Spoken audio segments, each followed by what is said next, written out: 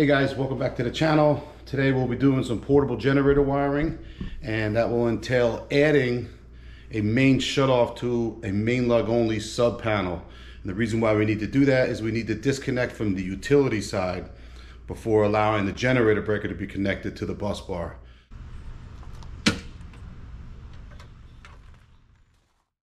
So once that service disconnect is off, none of the wires in this enclosure are live.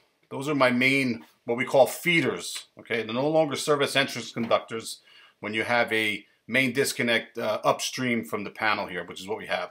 So I'm going to mark my conductors, the proper length to go into the main breaker here. It's a little bit different than the main lugs.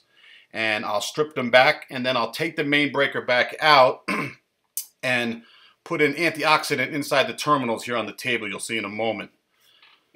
The antioxidant prevents any oxidation from building up on those aluminum conductors. I'm about a half a mile, maybe less than a half a mile from the Atlantic Ocean, and so it's inside a garage. We want to prevent any kind of damage to the conductors we can. So that's why I prefer to use the antioxidant.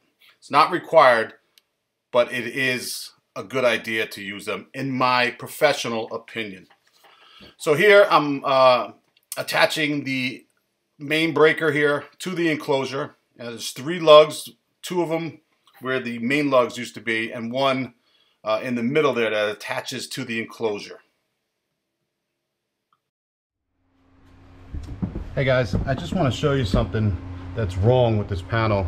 It was inspected, put in by a licensed electrician. This house is less than 10 years old. This is built after Hurricane Sandy. So that bonding screw should not be here. All right, this is not a main disconnect. This is just a disconnect for the panel. This main bonding jumper bonds the neutral wires and the ground wires. Alrighty, but as you can see, there's a 4-wire system here for the main lug. A hot, a neutral, another hot, and of course the equipment ground. So we're gonna fix this problem, and we're gonna eliminate this bonding jumper here and make this panel safe again. I was a little surprised to see that main bonding jumper in place when I started doing this work. I was not expecting that, and so that's just something I'm going to check out and remove anytime I see it. It just leads to bad things when you have a bond between your current carrying neutral conductor and your non-current carrying equipment grounding conductor. So the jumper was removed and it was made safe. After making a 1/2-inch hole for my portable generator wiring feeder, I drill a pilot hole to the outside. Once I know where that location is on the outside, I'll come back with the appropriate size bit so that the connector in the back of the inlet box will not obstruct or make the box sit awkwardly. So that's what I'm doing here. Then I'll feed. This is 10-3 with a ground. These are my feeders for my portable generator wiring. As you'll see later, we'll terminate those for the generator.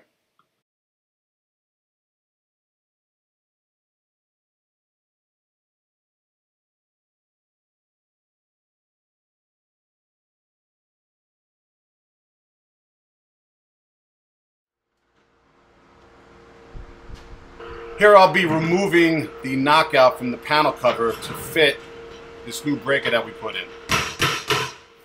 This could take a little bit of time, so have some patience so you don't make any mistakes or damage the panel.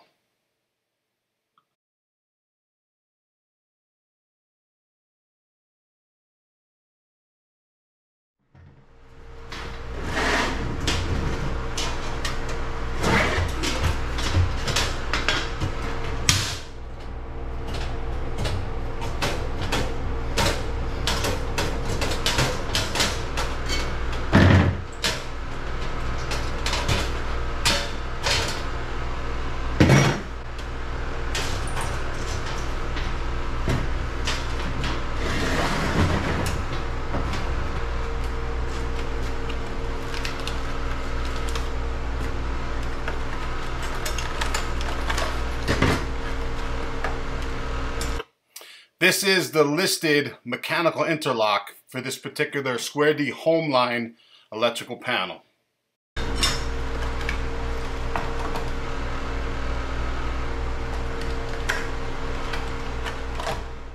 I cannot stress enough how important it is to read the directions before installing this manual interlock. Now, I've installed dozens of these before, and I always reread the directions just so I don't make any mistakes.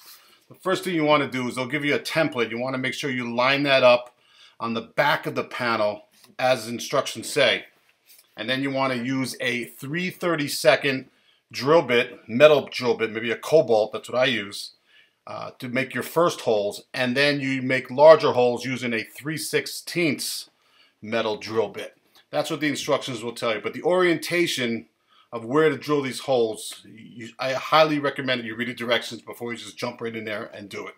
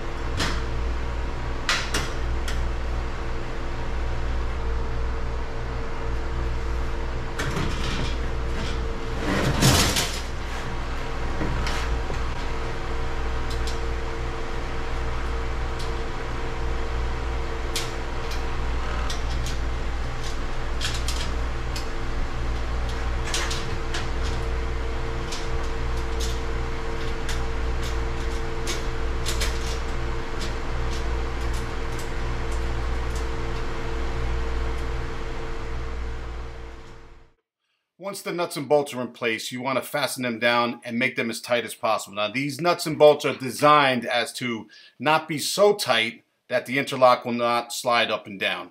So make it snug so it doesn't fall off, and you are good to go.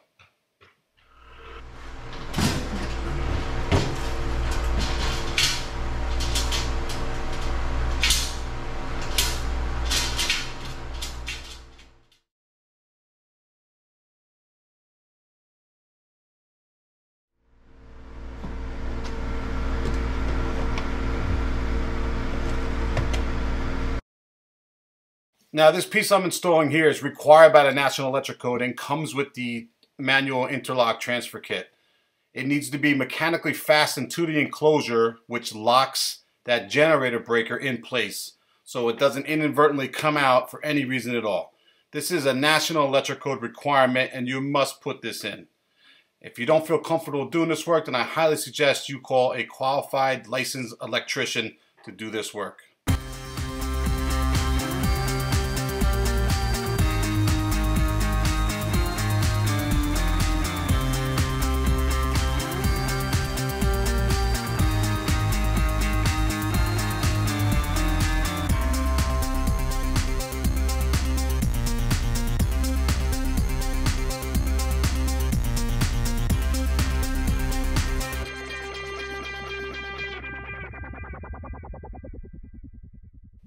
Me personally, I like to do as much work as I can on this table rather than having it on the side of the house trying to get my knockouts out. So I'm just prepping this for the wiring that's going to enter this inlet, and I like to do it on the table whenever I can.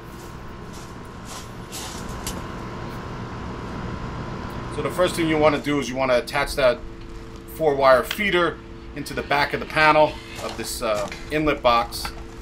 Also, I'm using a Milwaukee caulk gun, which mechanically moves that caulk to where you need it. It's a nice tool.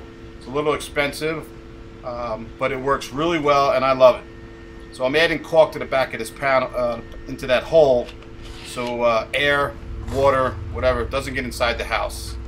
And more importantly, doesn't get inside that panel where rust and condensation can form. You definitely don't want to do that. So that's the purpose of the caulk.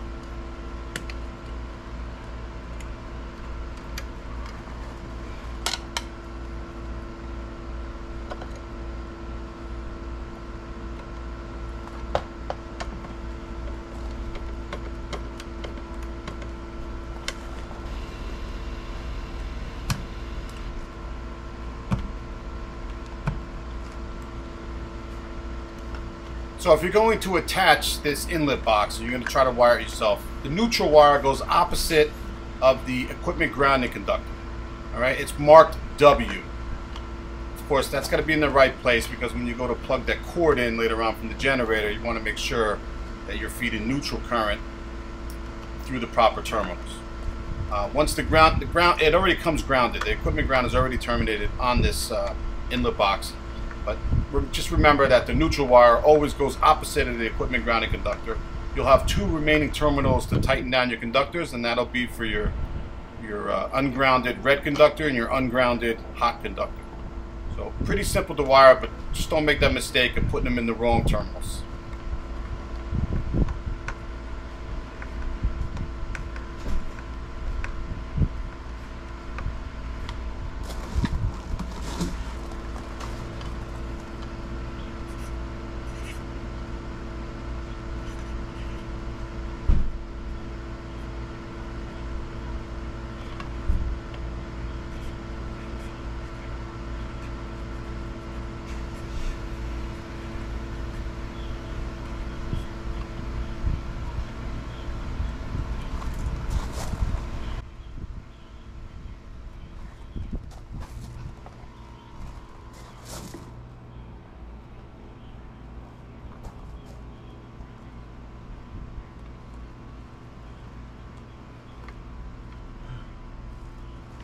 Hey, so that'll conclude this video. Hope you learned something about portable generator wiring. If you have any questions, leave them in the comments. And if you're local to New Jersey Shore area or Monmouth County and you want to have this work done, please email me. My email is in the description, or call.